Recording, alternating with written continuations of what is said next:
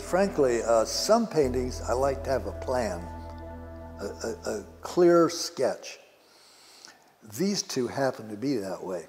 I prefer to let the subject matter guide me. Like if I'm doing an art thing, Raft of the Medusa behind me, or Louis XIV, I think I'll have a plan. Though I'll take liberties with the subject, I will let the subject influence me. Like what happened on the Wrath of the Medusa. Eventually they probably got cannibalistic, right? Started chewing on each other, and the sea creatures got impatient and, chewed everybody.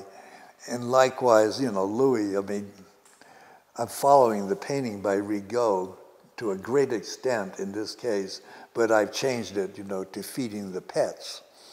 Okay, so that's sort of bringing it down to human.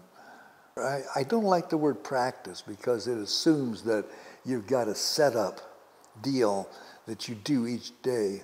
And I do have a setup deal I do each day, but that's like paint on canvas with a brush. I don't glue anything to it. I don't cut any holes in it. That's it.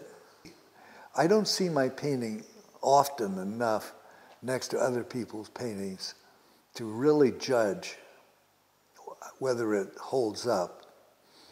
I hope it does.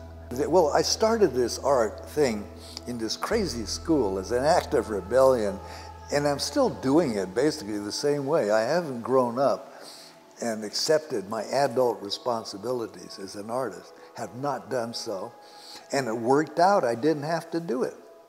So here I am, still doing it.